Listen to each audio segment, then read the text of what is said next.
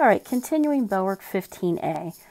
I've kind of changed my mind. I was going to do number 4 completely with you, but what I'm going to do is I'm going to do number 5 completely with you, and then in the second video, I'll help start number 4 and number 6 with you, and you'll finish 4 and 6 on your own. So I'm going to do number 5 with you. Now, this on the back, you need to be a little bit careful because Cycle Dream goes with number 4, and Blazing Saddles goes with number 5. So you got to make sure you're careful what graph goes with which problem. I've made that mistake before. Okay, so we're going to do number 5, and number 5's, let me read the whole thing first.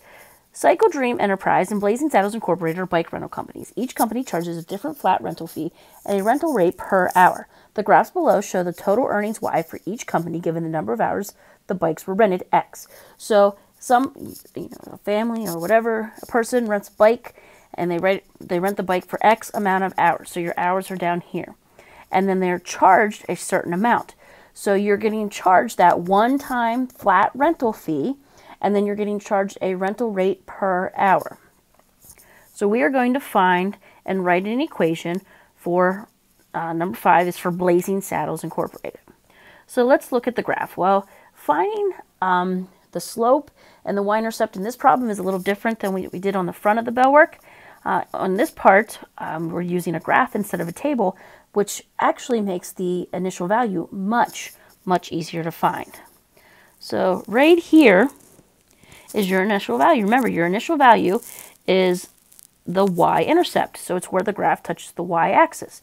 So for this one, each grid line is going by 10, so 10, 20, 30, 40, excuse me, 50, 60, 70, 80, 90, the top would be 100. So our initial value, our y-intercept, is halfway between 30 and 40. Well, that means that our y-intercept between 30 and 40 would be 35. So our initial value is $35. So that means Blazing Saddles charges $35 as a flat rental fee.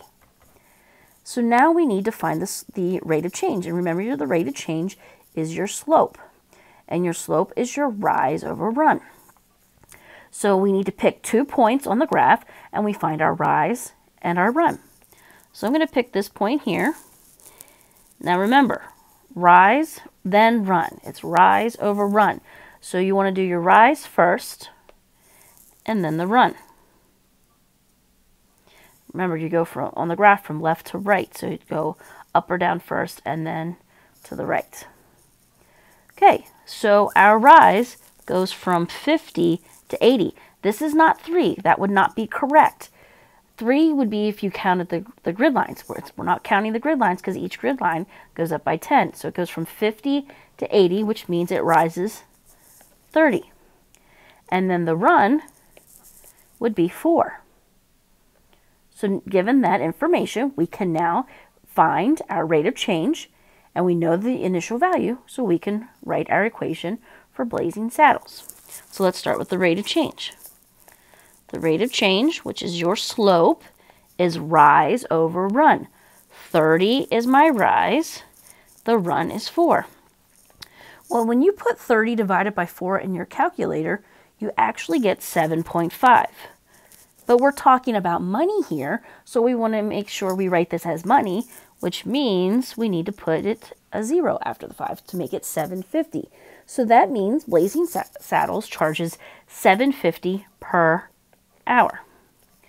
And they have that one-time fee, that initial value, which is this number that I just circled there, of $35. Okay, so now we are going to write the equation for Blazing Saddles. Remember, it's y equals mx plus b. Y equals mx plus b. So the slope goes in front of x, the y-intercept goes behind x. Now, when we go to write the equation, you can actually drop the 0 after the 5. So you could put 7.5x.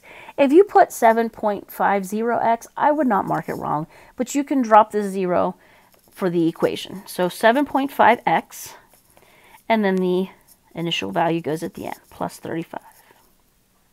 So that is our equation for number 5, which is for the information for Blazing Saddles. If you have any questions on number 5, please ask.